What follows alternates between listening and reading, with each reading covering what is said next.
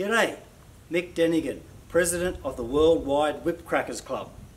I'm going to run through some helpful hints for those of you who are trying out our club's white belt. The best place for your whip to crack is roughly waist height in front of you. So wait until the cracker is behind your right shoulder, then drop your arm and follow through. The whip should crack in front of you.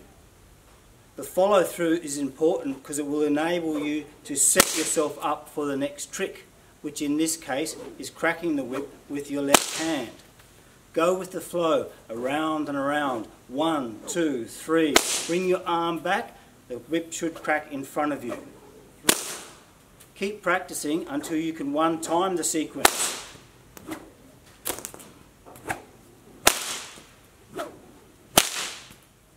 If the whip is cracking out to the side, it's usually an indication you're pulling your arm down too early. Wait until the cracker is behind your shoulder. If you're having difficulty getting the whip to crack in front of you, then you could stand in front of a shrub or bush and try hitting the leaves. As long as you're not in a national park or wrecking your mum's favourite rose bush, you should be okay. The cattleman's crack is the same principle, just on the vertical rather than the horizontal plane.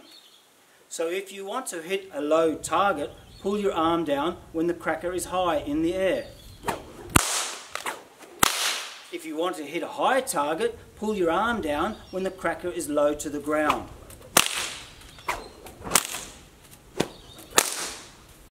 It is purely a matter of timing. This is the 180-degree principle you can use to fine-tune your accuracy. What whip should I use? Well, if you're under 13 years of age, the mini whip is great value.